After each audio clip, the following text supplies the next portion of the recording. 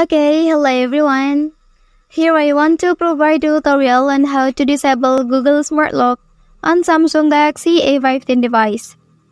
Certainly, while Google Smart Lock offers convenience by providing various unlocking methods based on trust locations, devices, or conditions, some people might choose to turn it off for specific reasons.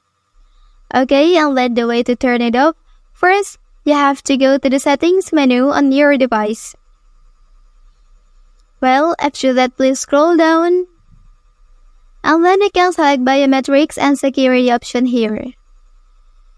Well, and then in this page, please scroll down again. And then you can choose other security settings. Well, and then please scroll a little bit. And then you can select trust agent. Finally, you can turn it off by pressing this button. Okay, so now the Google Smart Lock on your device is successfully turned off. Well, that's the tutorial on how to disable Google Smart Lock on Samsung Galaxy A15 device.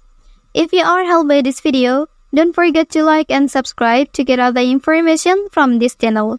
Thank you.